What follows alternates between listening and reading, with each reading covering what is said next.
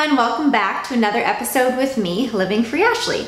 Today we are doing just a super quick but super awesome sauce or dressing or dip, however you want to use it, and it is a hemp seed dill dip. I freaking love dill. I can have it in everything, and hemp seeds are high in protein and high in fiber and high in omegas, and it is just so creamy and wonderful and easy to whip up. So here is how you make the dip. Okay, so this is a super quick one. So in your Vitamix or blender, add 1 cup of hemp hearts, half a cup of plant-based milk. I used my homemade oat milk, 2 tablespoons of extra virgin olive oil, 2 to 3 tablespoons of lemon juice. I used all 3 tablespoons, 1 tablespoon of Dijon mustard, black pepper and sea salt to taste, and 1/4 cup of fresh or frozen dill. My dill was actually fresh out of a garden and I put it in the freezer so it lasted longer. And then you just want to blend that until nice and creamy, and you want to give it a taste, and you can adjust the flavorings from there. You can also adjust the thickness by adding a bit of water to make it a little bit runnier for salad dressings, or you can reduce the amount of plant-based milk if you want it a little thicker for a dip. But I just love how creamy this dip is and how easy it is to whip up. And now before I jump off, I'm gonna answer some questions. So I was tagged by the Flexivegan to answer some questions. So here we go. Okay, so question number 1. When/why did you go vegan? Okay, so I have a whole long video on this where I really go in depth and explain why I went vegan. So if you want the long answer, head to this video and check it out. Short answer is I first went vegan for health reasons. I'm just allergic to the world and just wanted to get better digestion, and then I found out about the animal cruelty aspect and the environmental aspect, and then that really solidified my decision, and best decision I've ever made. Will never go back. Number 2, what or who inspired you to go vegan? Oh, okay. So moving to Vancouver, I ended up having a lot of vegetarian friends or seeing a lot more vegan options, vegan meals.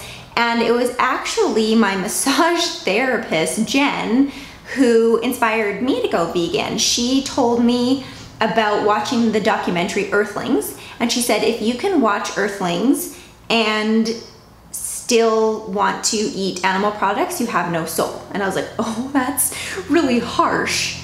And then I watched it and then I realized what she meant. So she was my number 1 influence, and my number 2 influence was actually my husband, Chris, who went vegan after me, but who started doing the research and reading the articles and kind of diving deeper into everything before I did. So he started doing that, and then I started reading more and watching more, and then I went vegan. So thank you, Jen and Chris. Number 3, favorite vegan documentary. There's a lot out there. I have 2. The first one was Earthlings, and then the second one was Game Changers. Watch both. They're amazing. Number 4, is anyone in your family vegan? My husband. Oh, it jumps to 6. Where did 5 go? So we'll go to 6. Do you know any vegans in real life? Yes, so my husband, I have a lot of friends that are vegan. There's a big vegan community in Vancouver, and it's just such a wonderful, easy place to be vegan. Number 7, favorite vegan dish. Oh, you can't do that to me. There's too many to choose from.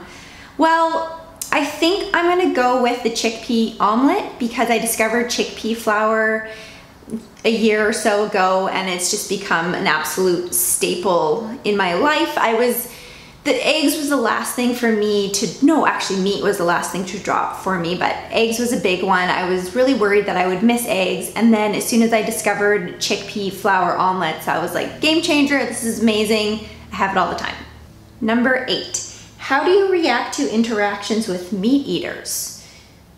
Either them being rude, making ignorant or false claims, or having general questions. Well, I mean, I was a meat eater for a very long time, so I just respond with openness and curiosity and like to have conversations about it, and you know, if they're being rude to me about my choices, then that's their problem, and I try to respond with kindness and tell them about, you know, my choices and why they might want to make the same choice. But I mean, everybody has their own journey and everybody has their own choices and fears and everything. So just being open and kind and having a conversation about it is the best way to go, I think.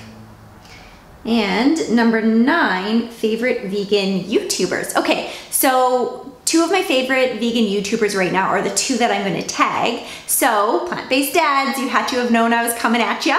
And Marina Magnelli. They both have super fun energies, love their videos. They're fun to watch, but you gain a lot of knowledge from each of them. So those are my 2 favorite YouTubers right now, and the 2 that I am tagging for this little tag challenge. You're it. And number 10.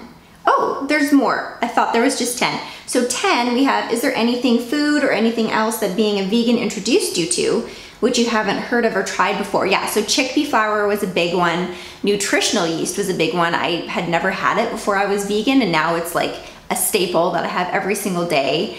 I would say hemp hearts for protein would be something I never had. There's so much. When you go outside your kind of regular bubble and you start looking at different cuisines and different fruits and vegetables and nuts and seeds, you can find so much more as a vegan, I find.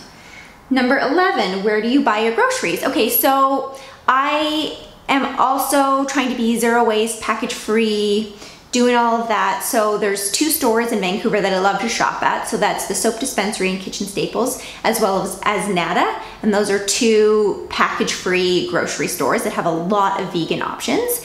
And then I've got some, like I go to Whole Foods, I go to Stong's, which is local in Vancouver, I believe, in BC. And then there's also Larry's Market, which is a vegetarian grocer in North Van. So I kind of like pick and choose, but the 2 package-free stores are my absolute go-tos. And number 12, do you miss anything from the time you weren't vegan? No.